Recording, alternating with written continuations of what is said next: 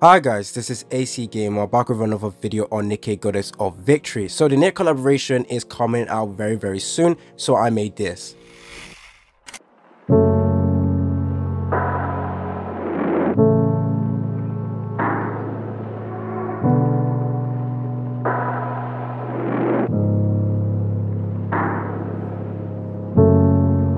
Is life even worth living? And all that I see is gray. Should I keep on breathing or fall in a deep dark space? They say things get better, just hold your time and wait. But it feels like I'm waiting forever. Okay, so that's just a short little edit that I decided to put. I will be doing that throughout the Nier collaboration. Any videos I make on Nikke Goddess of Victory, I'm going to include that short video at the start. Anyways, so what we're going to be doing in today's video is taking a look at the short descriptions for the character skills so that we can basically get a small idea on what the character actually does and to see whether the character is going to be good. So this is the only information we have currently right now on what the character can do. So I'm going to be trying to break it down, understand the skills, and hopefully build up more hype for the Nier collaboration. I am extremely excited, especially knowing that they're giving out free skins, a bunch of free summons as well. I am extremely excited. So hopefully you guys enjoyed this video. Stay tuned for more content on Nikke Goddess of Victory. If you guys enjoyed this video or you like my little edits, go ahead and click the like button. It's been your boy AC Gamer. Let's get right into it. So we do have the patch note right now in the game, which contains all the stuff that is coming out to the game for the September 1 update. But before that, oh, actually no, let's ignore that and just go ahead to 2B. So the first character they told us about what they do is for 2B. So 2B is a new special character. Obviously she's going to be an abnormal character. She's an SSR unit. SSR 2B, the android from Yoha, joins limited time recruitment. 2B possesses the ability to increase her attack in proportion to her final max HP. Whenever she uses her burst skill, her max HP increases and boosts her attack in turn. So her class is a defensive character. She is an AR unit and her code is fire. Now I will say I was not really expecting defense, but however from the skill it looks like she's not only going to be a defense unit, she looks like she might be able to output decent amount of damage. Well, it depends on the percentage or the scaling of the attack based on the HP. So if scaling of the HP, I don't mind that. It means that she will be protected. However, is it really that easy to build HP for characters actually? Let me quickly go ahead and check. So I believe like gears go like HP attack, HP. Oh no, there's no HP in here. There's HP in here, and there's HP in here as well. Actually, let's take a look at this. What type of stats can we get? Is there any HP stats? Is there a way to check? There we go. So no, there's no HP, guys, and obviously there is attack. So I don't really like that. I mean, getting more HP is going to be hard. I feel like they should probably add HP stat now into the tier, into this type of gear, overload gear, because yeah, if the characters are going to be scaling off the HP now, we need to have a way to make sure we can scale their HP even higher. But yeah, okay, so with the new character, 2B possesses the ability to increase her attack in proportion to her max HP. So basically HP is her main friend.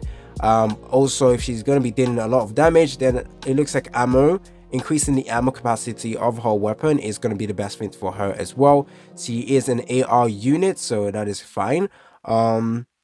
Whenever she uses a burst, the max HP increases, so it's a buff to her HP, and it looks like it's a selfish buff.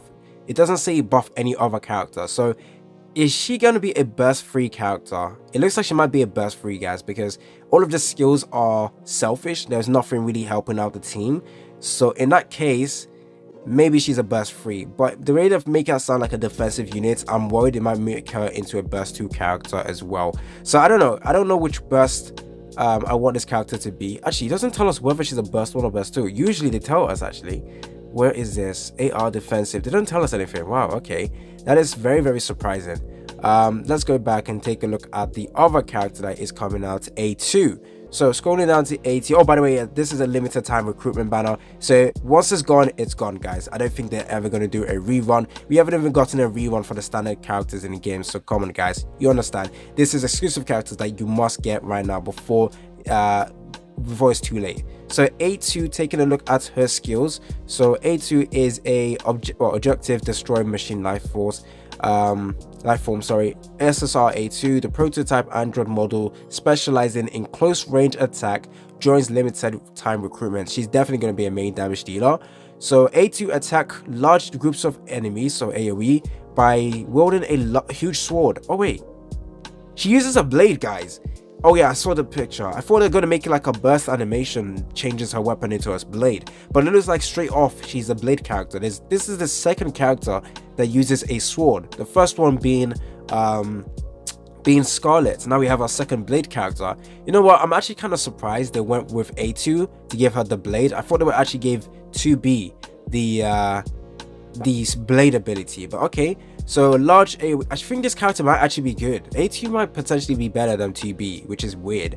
A2 attacks large groups of enemy by wielding a huge sword and releasing shockwaves. Yeah, I think, okay. After she uses her burst skill, mode B, that's the name of the burst skill, I think. Her HP will decrease periodically, but her skill attribute, doesn't, why is it cut off? Wait, let me just go down to this. Periodically, but her skill attribute will rise, allowing her to unleash massive power. Yeah, I think A2 might be better than what's called 2B, because A2 just straight damage dealing, and she has a weird ability, and she reminds you of a lot of Scarlet. She is an attacker class character. She is a type 40 blade. She is a fire code character. She's abnormal. Yeah, maybe Scarlet and her can work perfectly fine together, you know. I'm actually extremely excited for 2A now, even though I feel like 2B might be the best. Might be the main favorite of many people. Now also, 2B is coming first. They're not releasing both banners at the same time simultaneously. No, it's 2B first, and I feel like they know that A2 might be the better one to go for, but they'll release 2B since she's a fan favorite, but then they'll make A2 be the best character, and then everyone has gone hard, summoned so hard for 2B, and when A2 comes out and a lot of people realize she's actually good, a lot of people might be like, wow, I use all my resources, then it's going to cause them to start spending in the game. Now, I really do hope that all of these characters are good. We've suffered from limited characters being garbage. They have realized we don't want that, so making sure limited characters are good is obviously amazing. Now, I don't really want them to break the meta, because once they're gone, and everyone who wants to enter the game will feel left out if they can't pull this unit. So I do hope those characters are good, and I do think they do sound good, especially A2, simply because the attack is going to be it sounds amazing. Obviously the percentage of her skills are also very, very important in ensuring she is good. And when it comes to 2B, I also think she is going to be a great character, maybe the best for PvP actually, because she scales off HP. The only real issue I have is that overload gear don't really give you any HP stats, so maybe they will give us a way to increase HP for the character as well in the future. Maybe they'll have an update for overload in the future to help her out. So if it turns out that 2B isn't the greatest, because obviously her HP doesn't scale that high, or maybe the HP right now, there's no way to increase her HP, you don't know, in the future they might buff up overload and include more stats in it to overall help her out. So it's definitely worth getting both these characters. Now, if you guys are interested in the SR character as well, let's go ahead and take a look at the skill. So the character is called Pascal, machine life force or life form that pursues peace. I won't hurt you. Pascal is a machine life force form that specializes in restoring HP. All of his skills are related to HP restoration, and he's also equipped with a rocket launcher capable of continuous firing.